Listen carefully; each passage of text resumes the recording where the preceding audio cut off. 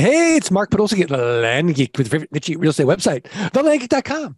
And on this week's podcast, we're going to be talking all about something I love to talk about, which is productivity. But before we talk to our guest, I just want to remind the listeners that today's podcast is sponsored by Flight School. Learn how the next 16 weeks can transform your life. Go up that mountain of land investing quickly, safely, and efficiently with Scott Todd as your Sherpa, who's done it thousands of times. Start making that passive income without renters, rehabs, renovations, or roads. Oh, yeah. And that Flight School tuition ain't going to cost you nothing. Guaranteed, you're going to make it back 180 days or less. Just show us your work. Learn more. Go to landgeek.com/training. Landgeek.com/training. Today's guest is Erik Fisher. If you're not familiar with Erik Fisher, he's the producer and host of the long-running Beyond the To-Do List podcast for over 10 years. Erik has talked with productivity experts, one of my favorite, Greg McKeown, as they share how they implement productivity strategies in their personal and professional lives. His mission is to explore all aspects of productivity as a means towards a true end goal, living a meaningful life. Erik Fisher, welcome. Thank you for having me. Glad to be here. I got to be honest, I'm a little intimidated talking Don't to be. a fellow podcaster, especially one with a way better mic than me. Oh, well, thank you. You sound good, though. Well, thank you. Thank you. So, Erik, let's just rewind the tape. And how did you become interested in productivity? See, I think I've always been interested in productivity. I discovered that I was into it somewhere in the cubicle farm days in 2005-ish. I was spending a lot of time sitting there doing data entry at my day job and listening to music, and was figuring out, okay, well, I'm sitting here typing and I'm getting stuff done faster than everyone else. So I've got all this free time on my hands in my cubicle. And I was careful not to let on that I was getting stuff done faster and all that. But I thought, well, I got to make sure that I get other things done here. So, and as I moved into different positions, I realized there's so much time. And that's funny because never since then have I ever said I have so much time on my hands. It's always retroactively back then. But I was the guy who was carrying around like the flip open notebook and a clicky pen to be able to capture ideas in high school, or was drawing, and part of this productivity stuff was due to, and my interest in it was due to my ADHD. And I hadn't been diagnosed yet.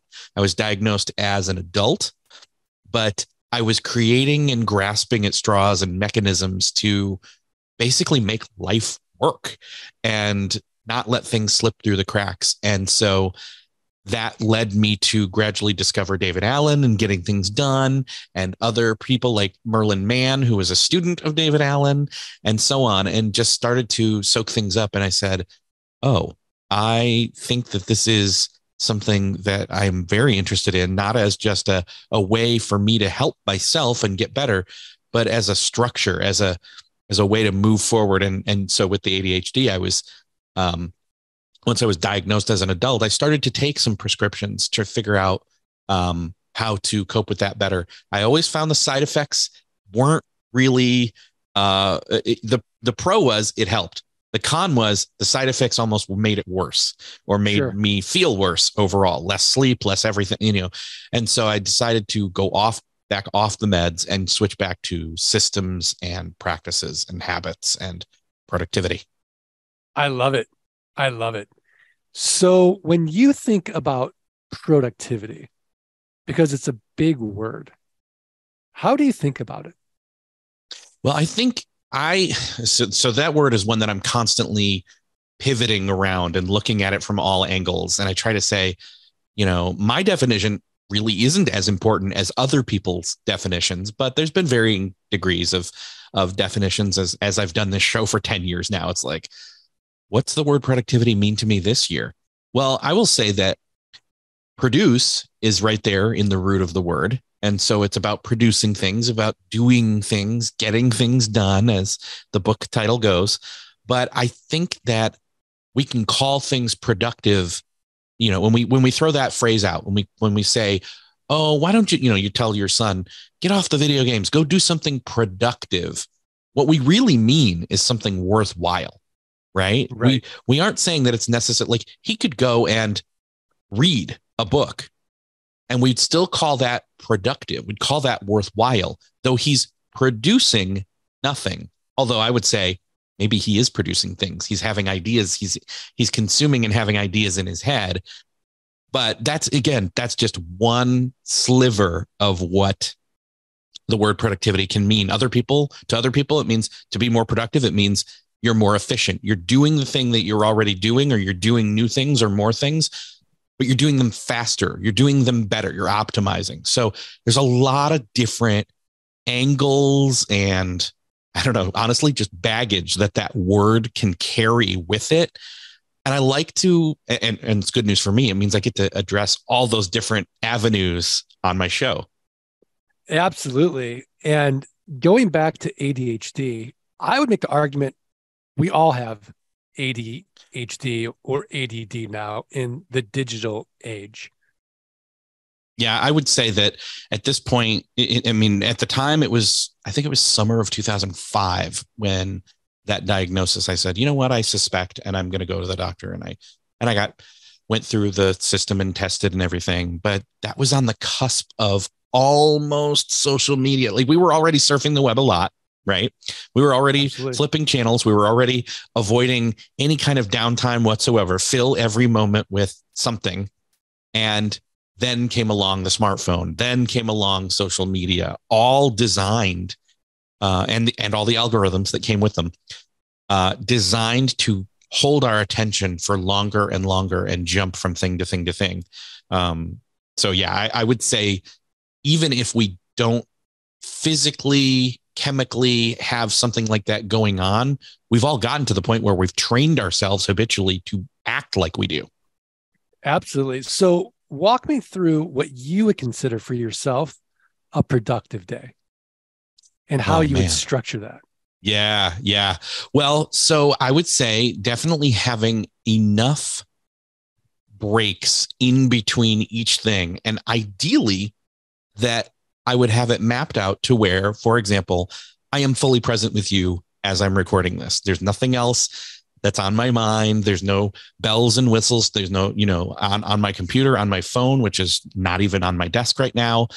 I have put up barriers and guardrails for distraction so that when I'm in this mode of having a conversation with you, or when I'm recording my own podcast, I am fully present. I am doing that thing until that time is done. And then I move on to another thing. And ideally, again, like I said, have those margin moments in between each thing that I've selected that I'm doing. That said, I like to decide to whittle it down. There's various degrees of, opinion on this, whether it's, okay, pick your big 3 things you're going to do today. I honestly think even if you can pick one important thing per day and you fully complete that, whether that means that's part of a project and you've designated this is the start and completion point for that piece of the project, whatever you need to do, I would, for me personally, I love having one thing and checking it off and feeling like if I do nothing else the rest of the day, which I know that's high and lofty goals and not necessarily realistic, but think about the opposite of that. Think about most days when you finish the day or the next day, you're looking back on the previous day and you're wondering, what did I get done? Because we're living in this digital world, right? So it really comes down to, can you pick one thing? Can you pick one thing in the morning and one thing in the afternoon? Or can you pick 3 things total? One for the morning, one for the afternoon, and one that you maybe, again, to varying degrees. This all comes into play when you estimate when you start to get better, I should say, at estimating how much time certain things take you to do.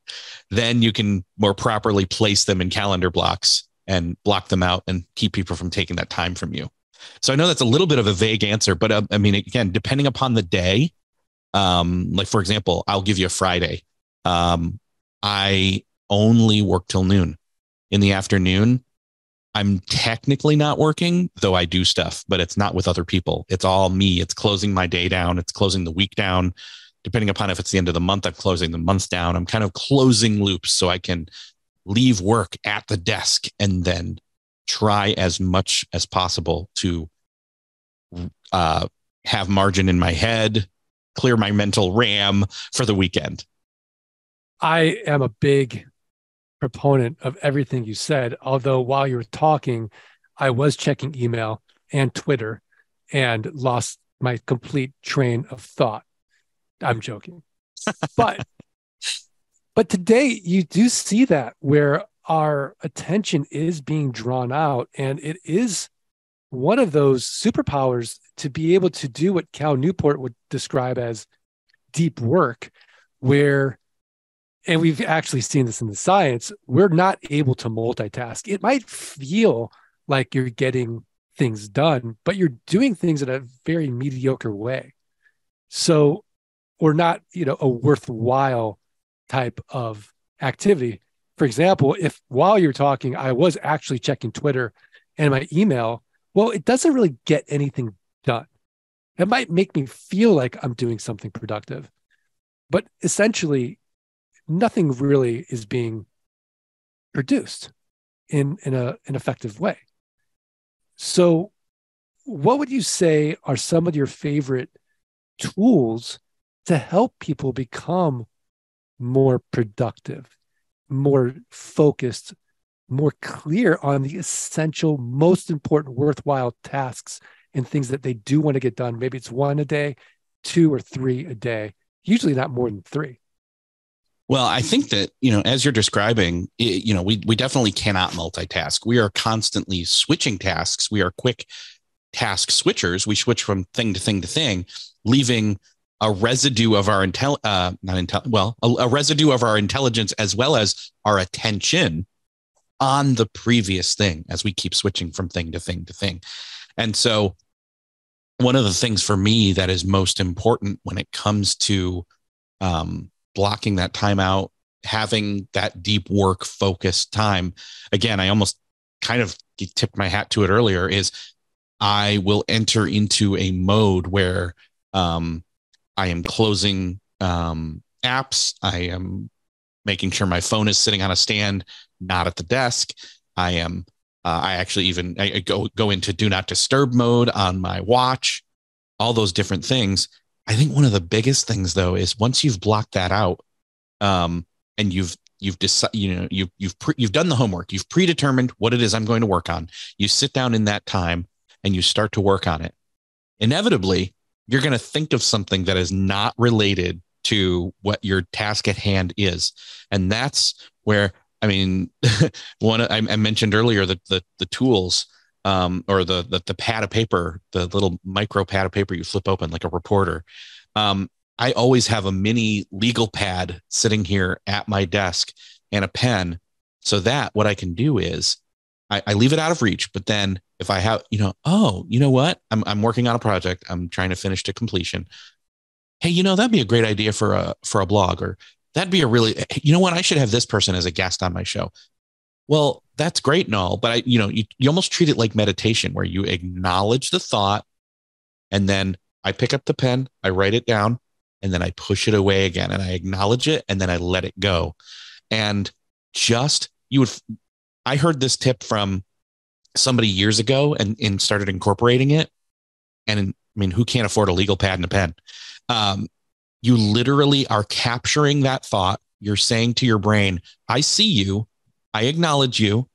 And you don't judge whether that thought is good or bad. You capture that idea, and then you set it aside and then come back to work. And the more you do that, you train your brain that those internal distractions, those internal thoughts and processes that are honestly quite hard to get rid of unless you've really practiced it, that those are okay, but they're not what you're doing right now. That it's almost like a child coming up to you and you say, I'm not saying no, I'm just saying not now. I will check back with you when I'm done with this thing I am doing. And that's what you're doing as a mature adult to yourself, for yourself. Yeah, I love that. I'm going to start incorporating that as well. I'm a big proponent of no distractions. My phone's always on do not disturb.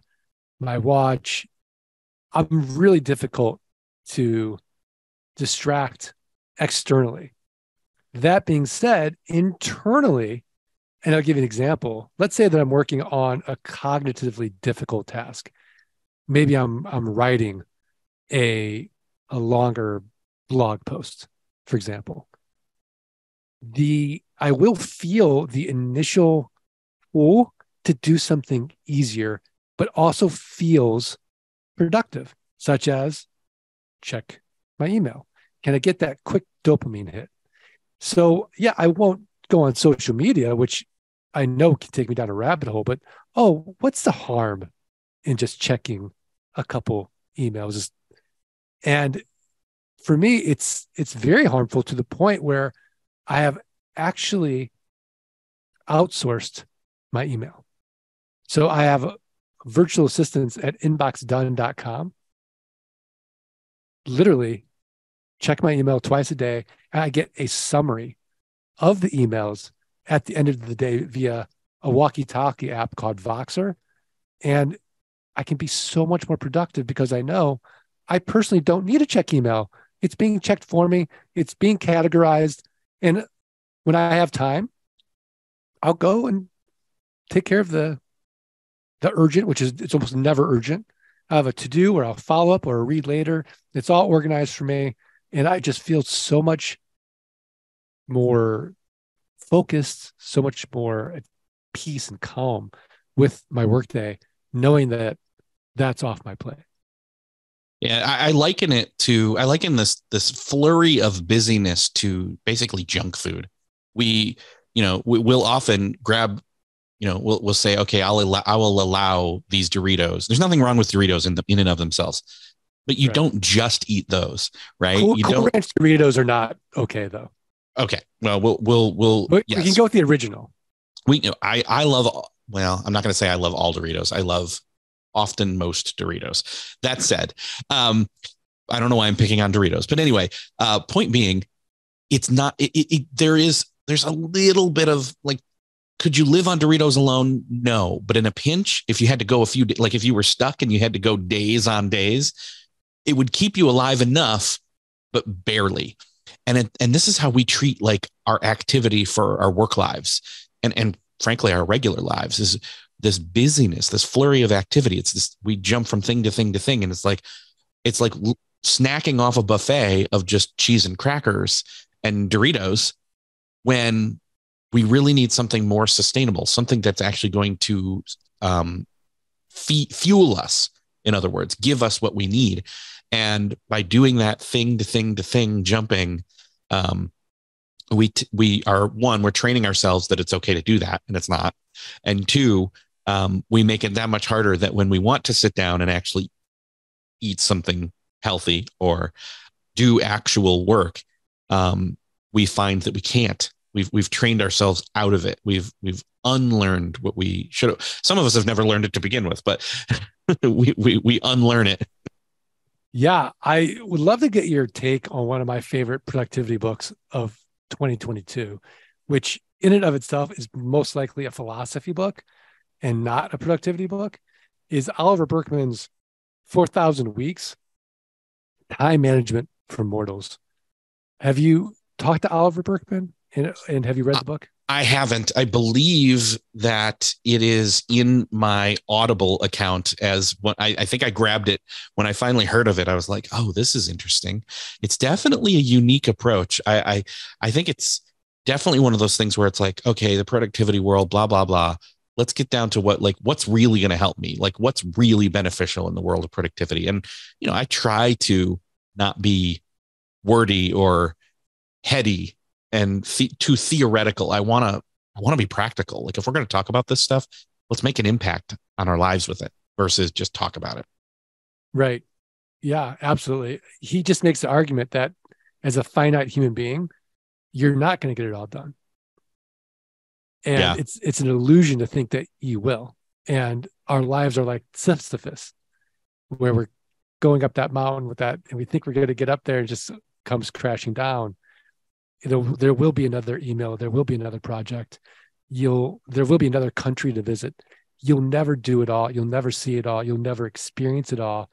And so just relax and figure out what is the most meaningful parts of your life and do those. Yeah, there's definitely not enough time for everything. There's always the fallacy is that we will get, air quotes, caught up. It's never going to happen. I mean, Yeah. again, whose standard is that? Is it yours? Is it your boss's? Is it, what does caught up mean? And honestly, if you just switch your paradigm and say, well, actually, like it happened to me recently, this past few months, there was somebody who brought up, I think it was Laura Vanderkam she said that 3 times a week is as consistent. If you call it consistent, then it's consistent. It's like, yeah. If you say you have to do something every single day and then you miss it and you fall off the wagon, what good was that? But if you say you're consistent 3 times, I'm going to do this one thing 3 times a week. And as long as I do that, I'm consistent. And it just kind of broke my brain. I mean, it shouldn't have, but it did, where I guess it reawakened me to the idea that, no, you know what? It's about having, like, what's that minimum viable dose? Like 2 aspirin, we're good. You take 4, you're pushing it. You start taking more and it's actually into dangerous territory versus, it's not doing any more for you. It's actually, then it starts to go the opposite way. And so for me, it's what's that minimum viable dosage that makes an impact, and yet it is consistent and it's a low effort lift to make sure it happens if you haven't already been doing it consistently. It's such an interesting way to think about it, especially for people that are type A and they think I've got to do this every day. And pick your productivity poison, whether it's meditation, working out, inbox zero, yes, whatever it is. And it can make you crazy. It Absolutely. Does. I've let it make me crazy. I think the thing for me, and this kind of goes back to what we were talking about earlier. It's like, whether you're picking one thing or you're picking 3 or however you want to put it, it's really about knowing what it is that is most important and growing not just the skill set to do that pre-work ahead of time, but then having the in the moment, not perseverance, but I guess maybe grit is a right word. Resilience is probably the best and most appropriate word, is to have that, once you've done the homework, once you know what it is, you've done the pre-thinking, you've made your decisions, and you're allowing for triage as, maybe there is an emergency thing, but more often than not, there isn't. It's of your own making. But once you've put all that aside, and now you're in the moment and doing the work, it's that having that resilience to stay in that moment and complete that thing you've selected to do. I love that. So I'm overwhelmed. I'm listening to Beyond the To-Do List, and you have a guest on that you disagree with for whatever reason. What is some of the worst advice you see or hear given productivity? Oh, that's interesting. Yeah. Most of the time, I think I agree with people, or at least consider their viewpoint. I don't think there's been an outright, maybe retroactively, I've disagreed after this, wait, it's been a couple of years. And I remember they said this thing. And so for example, there's one person I still remember, they said, and this was as I was just getting started with the show, so it's almost 10 years ago now, they would grab their phone first thing and they would triage and delete, emails so that they knew they could start the day without anything, rushing at them. Man, do I disagree with that. I think if you're entering into the day, again, the worst thing you can possibly do is if you open that phone and you look at that email and there is actually something that's an emergency, guess what? You're now running in emergency mode the rest of the day, basically, most likely. I think give yourself half an hour to an hour. I think if it is a true emergency, you will probably be contacted outside of email, right? You'll either get the phone call or you will get a text or somebody that you've got in place with that is empowered to deal with that emergency will want your feedback or to loop you in. Wait for that to happen. Don't jump into it first thing. Now that said, there are some people who first thing in the morning is their best time to get work done. I'm really nitpicking at the looking at everybody else's expectations for you for the day through your email, and especially grabbing technology first thing. But if there are times where I've gotten up incredibly early in the morning, no one's up. I get my laptop. I go to a designated place in the house that's, because my office isn't going to work at that moment because of noise. And I will sit and focus and clear out the decks. But that's rare. That's very rare. It's only when I, again, air quotes, want to get caught up, or there's a lot of stuff that's piled up and I need to just clear the deck.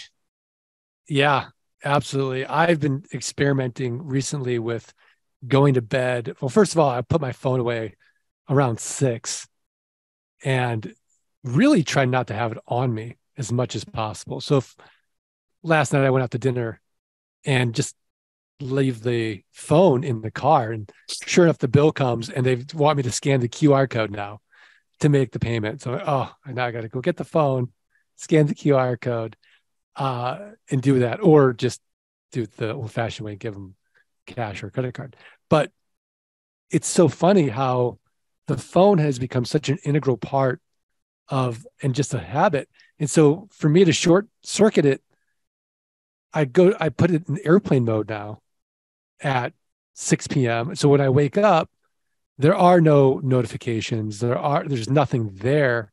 And I can just use my phone as the tool that I want it to be, which might be the waking up app and doing a meditation or a breathing exercise that I've downloaded. And then enough time has gone and I can really be more clear-minded about, okay, what is the most important thing I want to get done this day? And that's my productivity hack. What do you think? Is there something I could be doing that's even more effective? No, I think that's great. I mean, and for me, I will do the same thing. I will put my phone. I will say that this isn't always a consistent practice, but most of the time it is. I will put my phone up, and if somebody absolutely, I won't go into do not disturb mode. I will keep my watch, my Apple Watch. So in the house, I can, if someone were to call me, I'd see that. If someone were to text me, I'd see. I don't want to miss out on a friend texting me, hey, call it FOMO, but I don't want to miss out. And they're like, hey, do you want to go grab a coffee? Or do you want to, or hey, can I ask you a chat about something real quick? More often than not, it's been beneficial to do that. Or for example, my wife is shopping in the evening and she wants my opinion on something that she sees and she sends me a picture. I don't want to, those are timely things that are important, but I would say, well, and so for that very reason, I want to allow that channel to have access to me. Most, if not all other apps have no notifications on anyway, or you can train to be in a certain do not disturb mode on Apple. And I'm sure Android has this too, where only certain things that you've decided to allow will come through. So I kind of fine tune it, make sure it works that way. I love it. Well, Erik, your mentorship has been invaluable this podcast, but now we're at that point where I'm going to ask you for your tip of the week, a website, a resource, a book, something else actionable for the Art of Passive Income listeners to go improve their businesses, improve their lives. What have you got? Well, I'll give you the one that I use daily. I literally was using it right before we started talking. It's called Brain FM.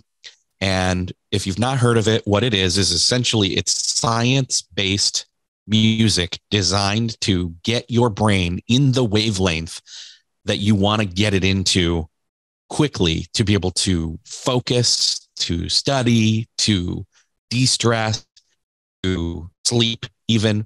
You can use it for all these different things. I love it. Been using it for years now. And I put my headphones in, I select a track, or I shuffle it. And the science it again, we were talking about focusing earlier on the thing at hand.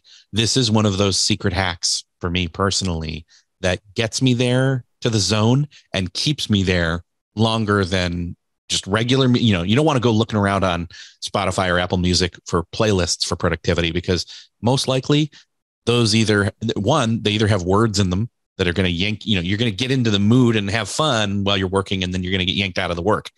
I'm not saying don't have fun while you work, but I will say this occupies that space in your brain and kind of puts the blinders up and says, no, I'm doing this thing. And you can even set it for intervals like Pomodoro method, et cetera. But I have just found nothing else works quite like it for me. I love it. I used to use brain.fm. I met a buddy who owns a company called Focus at Will. And it's the exact same type of thing. Both of them. I am also a lifetime member of Focus at Will. I took advantage of that at some point in the past, and I've used both of them. And so I would say, so there you go, double tool. There you go, double tool. Well, fantastic. Well, my tip of the week is learn more about Erik and productivity. Go to beyondthetodolist.com, beyondthetodolist.com. He has interviewed so many productivity experts. One of my favorite being Greg McKeown, who was on this podcast, the author of Essentialism, among many others. He had on the famous Phil Rosenthal, who is the creator of Everybody Loves Raymond. I don't know how you got Phil Rosenthal on, but if you can make an introduction, I would be so grateful for that. I love that guy. So go to beyondthetodolist.com, learn more. Erik, are we good? We're great. Thank you. Awesome. I want to thank the listeners and remind you the only way I'm going to get the quality of guests like an Erik Fisher from beyondthetodolist.com is if you do three favors: follow, rate, review the podcast, send us a screenshot of that review, support@thelandgeek.com. I'm going to send you for free a signed copy of Dirt Rich. So please do it. Okay. Let freedom ring. Thanks, everybody. Thanks for listening to the Art of Passive Income podcast. Are you ready to learn how you can start building a passive income without renters, rehabs, renovations, or rodents? Schedule a free consultation at thelandgeek.com/training. Let freedom ring.